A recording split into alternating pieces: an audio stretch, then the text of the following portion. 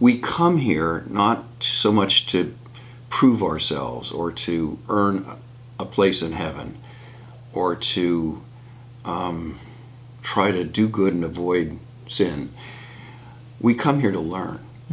And in each life, we have kind of a lesson plan that we're showing up with in a certain place, in a certain moment of time, in a certain physical body, in a certain family, in a certain geopolitical situation.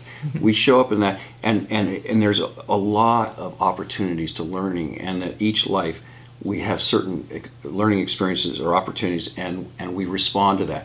And what we don't learn in one life, we come back and get into find another situation where we're going to work on that lesson again. And so life is about learning. It's not about proving one's goodness or one's or winning a high station in the afterlife. It's about not just learning, but also bringing what we learn to all the rest of consciousness, so that we're, and he's very clear about that we are part of a large, enormous sea of collective consciousness, but each individual soul remains individual and remains kind of a unit of learning that brings all of what that soul learns in a particular life or over many lives up to all of consciousness. So consciousness continues to evolve while each of us grow and learn the lessons of each life.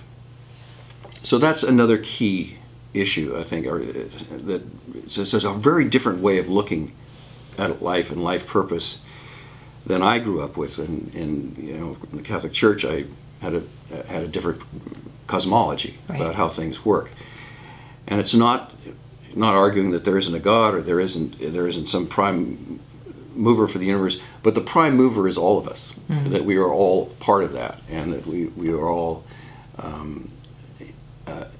engaged in the evolution of that prime consciousness. Yeah. So that was very, very different perspective than I got when I grew up.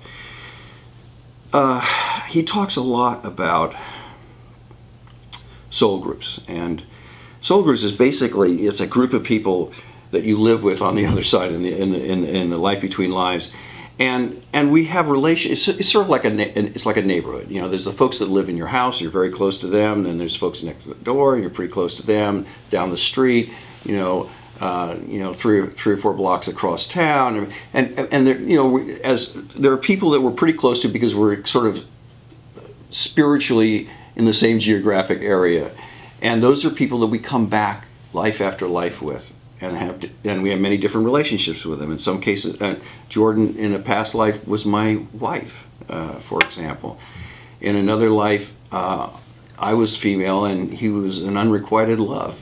And so, so we've had in this group of people that we are relatively close to. It's like a little repertory theater company where we keep going to these plays and living out these plays for the purpose of learning, and we all show up together, and we have very different relationships in different plays and in different lives, but over the course of many lives, we are all just learning together. And so and there's something very, I don't know, reassuring about that to me. It feels like, I think the hardest thing about being on this planet is a sense of aloneness, of isolation, and also the amnesia. We just don't remember anything. We don't know why we're here. We just show up. The doctor spanks our butt, and we start to cry, and we don't, and we enter with no instructions and no information about why we're here or what the purpose of all this is. And we have to kind of figure that out. It's a huge challenge to try to figure that out on our own. So the amnesia and the aloneness that we live with as a fundamental part of our lives here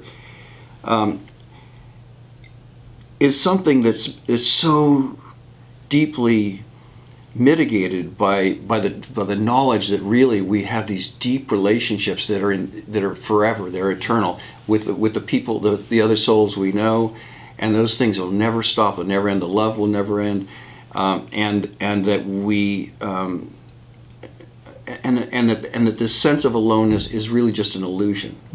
And all around us, both living and dead, are the souls that love us.